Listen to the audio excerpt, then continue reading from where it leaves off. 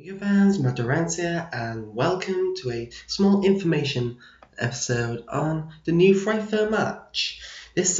We got this, known about this only like Sunday, I believe, from their usual updates that just randomly give us the cards that are coming out in Dimension of Chaos to us in small, easy segments that we will rage about eventually. But yeah, this is the new card they've shown us, which is Frightfur March, an amazing new trap card, counter trap for the Frightfur deck. Well, Fluffal deck, but they're both the same.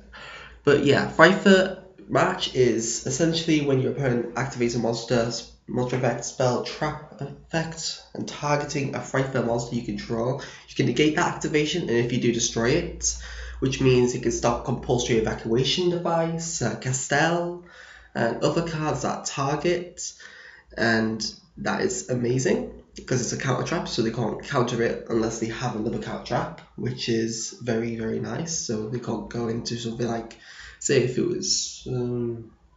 they could just switch out their target to stop negation, then they can't because it's a counter trap. So that's awesome. And it also has a secondary effect. If you do, you can send one of those Frightfur monsters to the graveyard and special summon a level 8 or higher Frightfur fusion monster from your extra deck. But if you do, it's banished during your next end phase, which can legit allow you to get further access to the awesome Frightfur Chimera.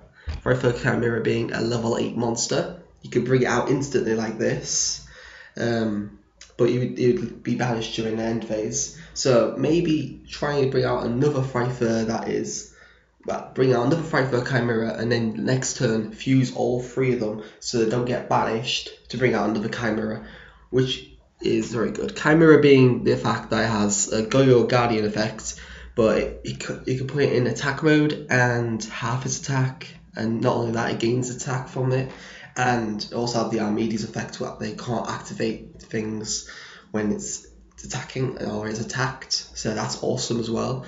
But because before now in Fluffal decks we can't really get Chimera out that easily. It'll be late game that we usually get the Frightfur Chimera out with Frightfur Fusion, but now we have even further access to the ultimate Chimera. Not only that, but this card, Edge of Chain, which is already released in DCG and OCG, the fact that this card can search it out easily, it can search out Frightfur March easily, is amazing. Usually you'd go for Frightfur Fusion or Frightfur Factory, but now there's a legit usage for Chain, making it that much key in the deck. And not only that, if you look there, as Yugioh Hack 137 showed us, the awesome Frightfur Sabre Tiger is confirmed, most likely, because this is an amazing card as well. This is only anime right now, but they'll eventually will confirm this because they've showed it in the card. Obviously it's going to come out. Hopefully they'll have a similar fusion or just something not as bad. So this one, if you're going based on the anime, it's one level 6 or higher Frightfur monster plus Fluffal and Egypt monsters. When it's fusion summoned, you can target one Frightfur monster in your graveyard and special summon it, ignoring summoning conditions. This trap card does count as a fusion summon, which is legit amazing, because usually they don't class as a fusion summon, which has prohibitions, so they can't summon them, but this does, so it can use this fusion summoned effect to target a Frightfur in your graveyard and summon it out. So that Frightfur you sent via the trap card can legit come back. You may lose your Sabre Tiger a bit later, but if you get rid of it with a polymerization or a Frightfur fusion, you can got it back there anyway. And all Frightfur monsters you can control gain 400 attack, and I just think, yeah, just attack for each Fluffal and Frightfur monster you control, so that just powers them up even further. And a fusion monster used to fuse this as a fusion material cannot be destroyed. But it looks like things cannot be destroyed by card effects. I'm gonna assume that because it says something effects.